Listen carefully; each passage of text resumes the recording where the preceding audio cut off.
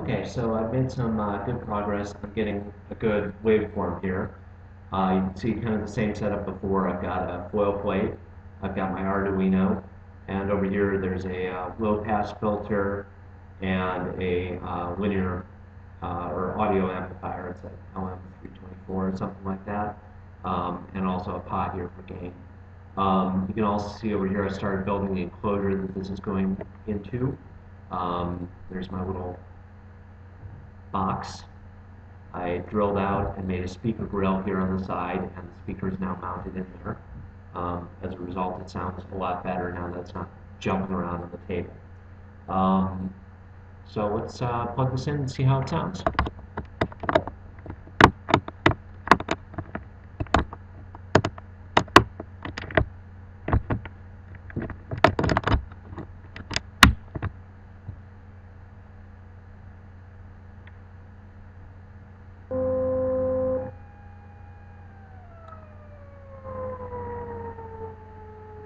That decreasing tone is the sound as it loads up the plate here. It's going through a 10 mega ohm resistor at this point, so it takes a couple of cycles to get the plate up to its resting level.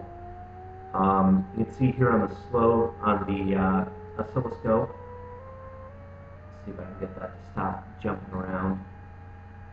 I don't know how well you can see that. It is actually a waveform with the overtones already sort of baked in, and it does give a much more complex and pleasant tone. There you can see it in a little bit more detail. So as I move my hand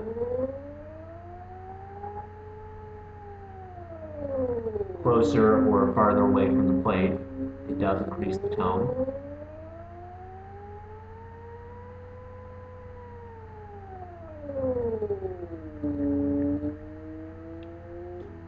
I'm going to go ahead and touch the plate here and dial this in so that we can really see what's going on. You can see, if you look at the actual Excel file that I've got up on my website, you can see I've got all sorts of tones, overtones that aren't coming through here on the scope, and I think the audio capacitor, audio amplifier that I'm using is just filtering out too much of it, so I'll have to work with that a little bit. But, I mean, this is an arbitrary waveform. You could do just a pure sine wave or sample in a piano tone, or a harp or a violin or whatever you want to do. I'll take my finger off the plate here.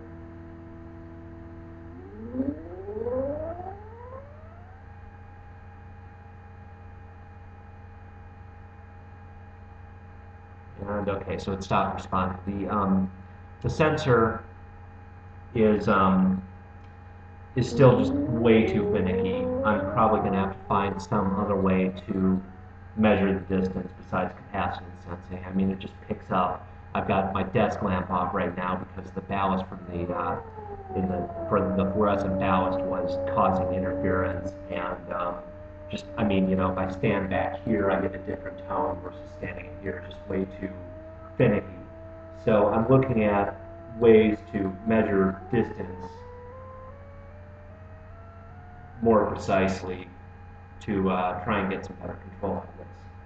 But that's where I'm at. I think the tone itself is kind of what I was going for. It sounds pretty good considering that's coming out of a 16 megahertz processor through a pulse width modulation pin that was designed to dim LEDs.